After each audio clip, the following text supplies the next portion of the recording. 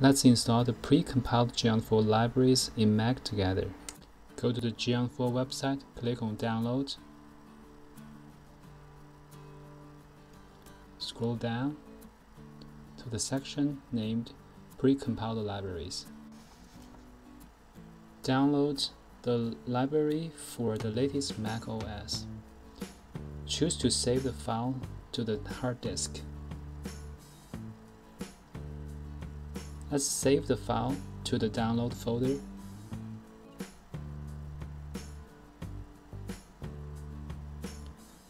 Once the download finishes, open the download file and let the archive utility to extract its contents. Go to the extracted G4 folder. You should be able to see 4 subdirectories. In the lib directory, you can find the pre-compiled libraries for Mac.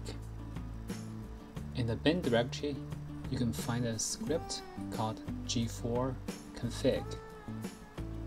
You can go to the same folder from a terminal.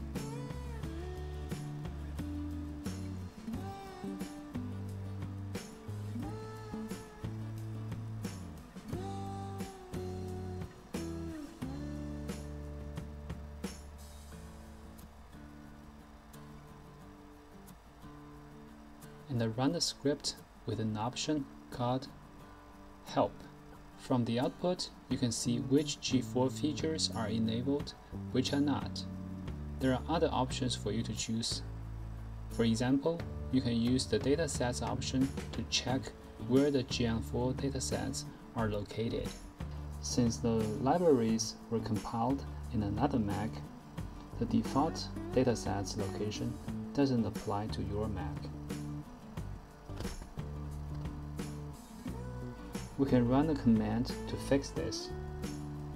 Let's go to a website called fazino.xyz/gears. Click on Get Started and then install Geant4. Scroll down to the section related to Mac. Copy that one line of code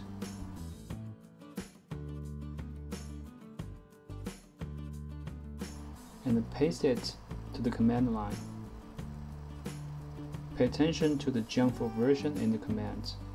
Change it to yours if necessary. Now you can use Geant4 config check datasets to verify that the location of the datasets are fixed.